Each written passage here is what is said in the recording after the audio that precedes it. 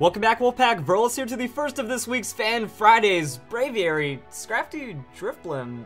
I like that team. Let's see what we have for this battle. And the opponent has a pretty nice looking team as well. I like seeing the Rhyperior.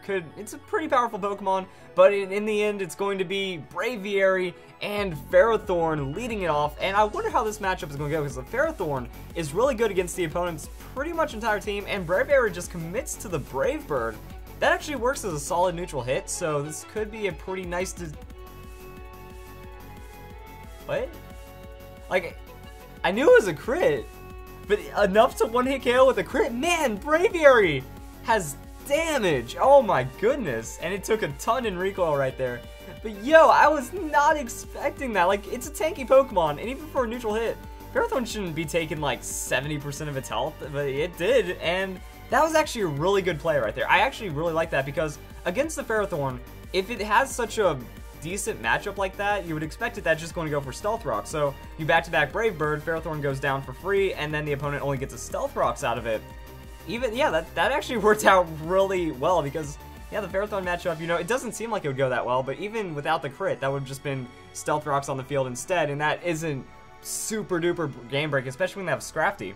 So the opponent goes into the Heracross after that. Scrafty gets a free bulk up against the Rhyperior, and there's the Rock Blast. Looks like the opponent was going for this prediction right there, because Scrafty, he doesn't like a lot of what Heracross can be thrown out. I mean, Heracross goes for that close combat. That's going to be pretty brutal. Also has the Pin Missile for a good amount of damage. But the Rock Blast is going to be resisted because Scrafty's staying in, committed to that bulk up right there. So that's a pretty solid hit. And this looks like a full physically defensive Scrafty. It's just not taking any damage. And here comes the Pin Missile. The opponent isn't going to make that prediction mistake again. And yeah, even with the two bulk ups, not doing too much damage.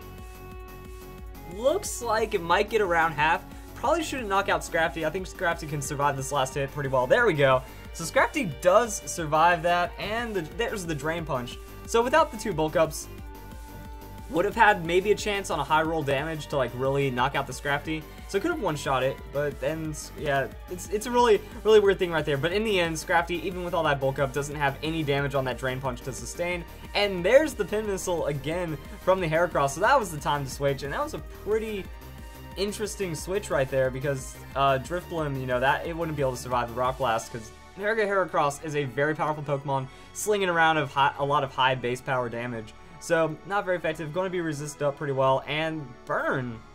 Oh, well, oh, okay, I know what's going on here. So, that's Flame Orb Drifblim because it has the Flare Boost. Flare Boost. How did I... oh my goodness, I can't believe I said that. Okay, so there's the Shadow Ball. It rolls off the tongue. It's really hard to say Flare Boost unless you're really thinking about it. But the Shadow Ball on that switch, going to do about half to Rhyperior, even without that special defense drop. Should be a 2-hit KO. I don't see leftovers on the Rhyperior, and that's going to be the Shadow Ball for the 2-hit KO. So Flare Boost actually bringing some good damage on that Shadow Ball with the Drifblim. It's weird though, because yeah, with the Flare Boost, you're gaining 50% special attack, but like Drifblim's the only Pokemon that gets Flare Boost.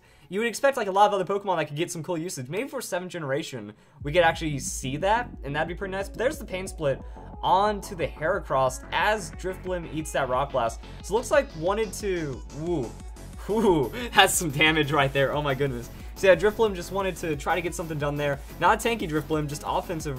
But that's going to really make it for the Braviary to come in and finish up the battle is what it's looking like. So just in case, I guess Drifblim might have expected to get outsped. It doesn't have the Unburden, doesn't have ridiculous amounts of speed. But that's going to be Braviary for the Brave Bird, and that is going to be the game right there. So nice little 3v3 battle. The Braviary one-shot. That was a sick Braviary battle, and we finally got to see the Drifblim that's Flare Boost. I've heard some really cool things about Flare Boost Drifblim, like weakness policy, but weakness policy doesn't really work that well, because then you have to like make sure you get burned by something else.